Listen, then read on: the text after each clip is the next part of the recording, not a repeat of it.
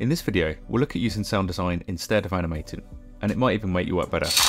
Hi, I'm Adam Bennett, this is The Video Shop. I was doing camera tracking with my students recently, and my very modest plan for this clip was to track it, obviously, have the windows swipe off one by one, then at the end, all the other windows swipe off in one go. But when I came to animate it, I realised you wouldn't actually see the windows underneath my hand.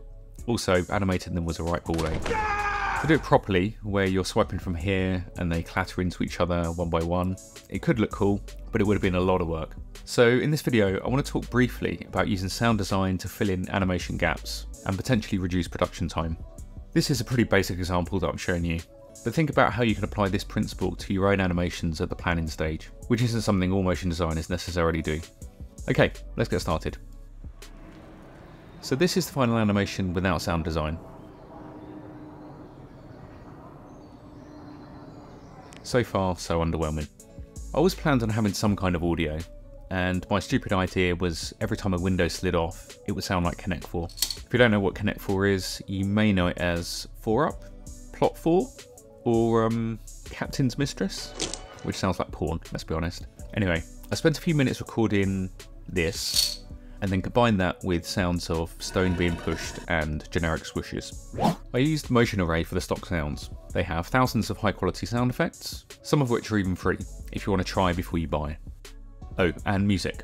All royalty free, so once you register, you don't have to worry about licensing issues or that any social network will turn your video down.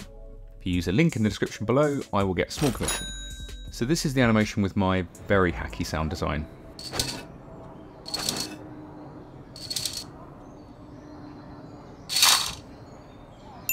I mean, it's sketchy as hell, obviously, but having something here really fills in a gap in the viewer's imagination. Without it, you don't really get a sense of the window swiping off. But as well as enhancing the animation, don't laugh, the sound design here saved me maybe hours of work, so something worth considering. Anyway, that's it for this video. If playing around with audio isn't your bag, consider connecting with a sound designer. Connecting. I promise that wasn't planned. I recently got talking to an amazing sound designer, Kam, and we're currently working on a couple of projects I'm sure I'll be talking about on this channel soon. He even looked at this crappy animation for me and shared his workflow. And this is the final result.